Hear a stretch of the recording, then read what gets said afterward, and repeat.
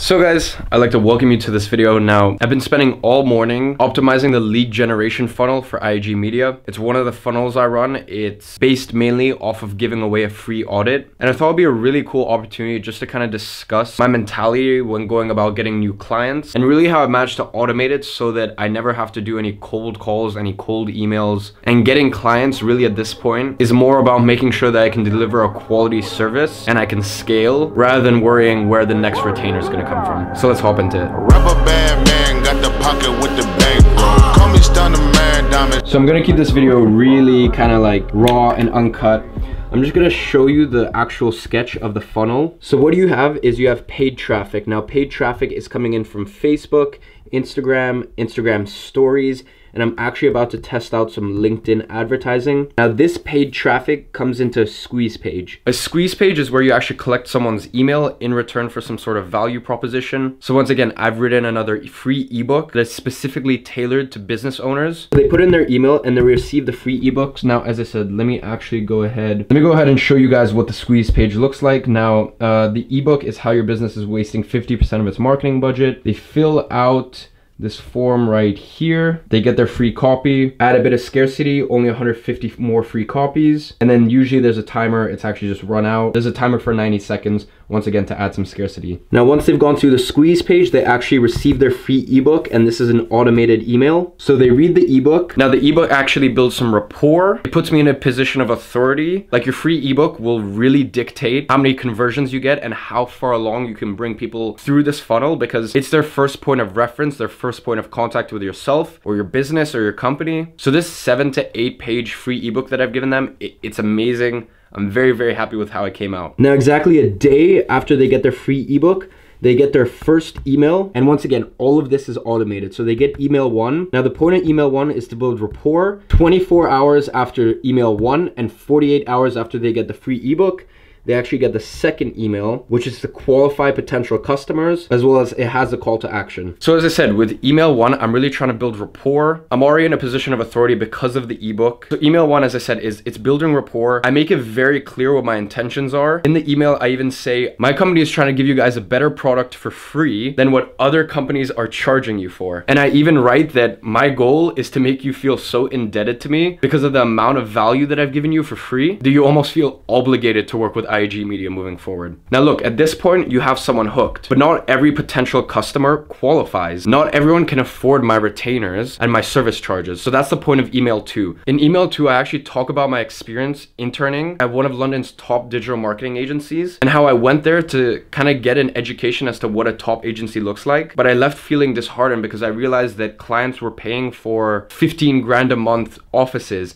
and an expensive Nespresso machine, and all of this overhead that this marketing agency was bringing upon themselves, which was reflected by these ridiculous retainers, especially considering I saw the work they produced and it wasn't pretty. So in email 2, where I'm qualifying, I'm saying, look, I'm never trying to play the cheapest guy in the room game. IG Media is still a premium service. So once again, that alone will disgruntle the people who are looking for a cheap option. It qualifies the ones who know that if you're looking for a good service, you're gonna have to pay a premium. But then I create a them versus me situation by saying what you're not going to pay for is an expensive Nespresso machine or an expensive office or all this overhead that I'm going to bring on, because my company works off of speed, efficiency. So right after that, I have my call to action, and the call to action is to go to my free audit. Now I actually charge companies £300 for this, but because I'm taking them through this funnel, I'm actually offering it to them for free. So as you can see right here, the call to action goes to the audit opt-in.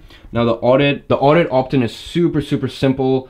It's just a little landing page on my company website. It's got a short little video. They fill out a couple forms. Now they've opted into their audit. I've received information about their business. Now it's time for me to actually audit them. Now look guys, I'm busy. I don't have all the time in the world. And in all fairness, I'm doing this for free. So another part of prospecting and qualifying is when they fill out their social media links, when they fill out their company name, I do some research and I look into their company records, how much money they're making, how many employees they have. If I can tell that they're gonna be a very profitable client, then I'll actually do a video audit. Now I'll audit their entire digital marketing strategy and then I'll deliver it over a video. And this whole process probably takes me around an hour and a half. Then a tier below that is if I can tell that they could be a good potential customer, but I'm on the edge about it, then I'll actually do an audio audit where once again, I'll audit it, but then I'll deliver it in an audio form. And that only takes me around 45 minutes. Lastly, if I can tell like look, these guys, they won't be able to afford my services, or it's just not a company that I want to work with. At the end of the day, I know who my ideal client is, and I don't want to work with everyone.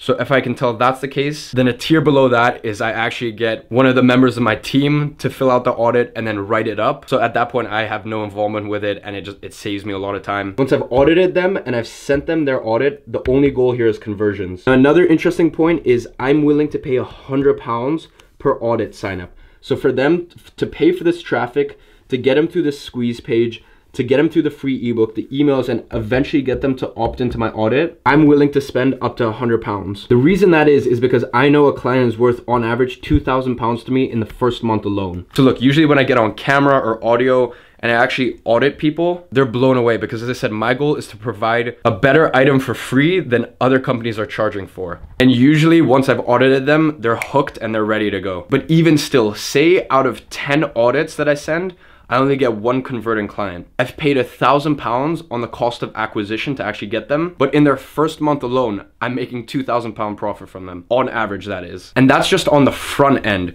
their first encounter. Then there's all the months after that and all the upselling I do for them. So I hope you guys start to see how I think when I go about acquiring new clients. Now, when I see you guys cold calling and cold emailing, I understand where it's coming from. When I first started, I did that myself.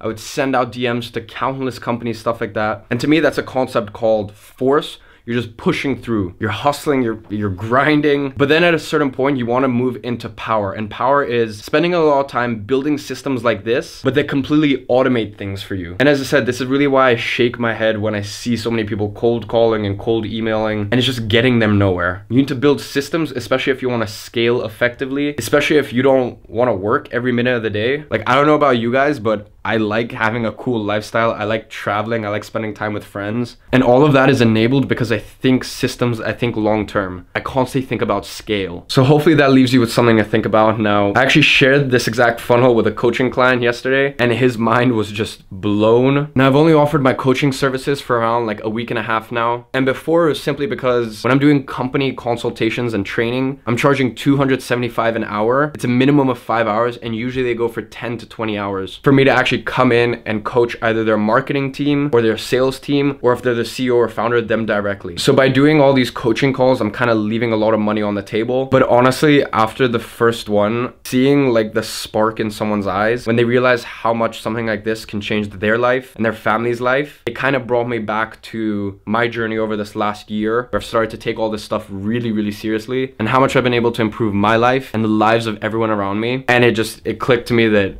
I need to continue with all this coaching. I need to continue bringing students on, because look, if it can change my life, and I say this a lot on here and I don't think you guys believe me, I really do have a tough time grasping onto concepts. I'm not naturally very clever. I've just sought out really good mentors, coaches. I spent countless on courses and books and humbled myself by being a student for so long. So if I can do it, trust me, you guys are probably 4 times as smart as I am. So if you would like me to help you, there's a link below, and it actually takes you to my scheduler so you can see my available times. You can book a time with me. You fill out a form which gives me context going into the call as to how I can serve you best. And finally, there's payment processing on it. So really, it's a one-stop shop if you want to get on a coaching call as quick as you can with me. So guys, I really hope you enjoyed this video. Let me know what you thought of this like really impromptu, raw sort of style. Usually I think a lot more about videos before I actually turn on the camera, but as I said, I thought it'd be cool to show you guys this little insight. And if you enjoyed this video, please leave a like. I'll see you guys next time.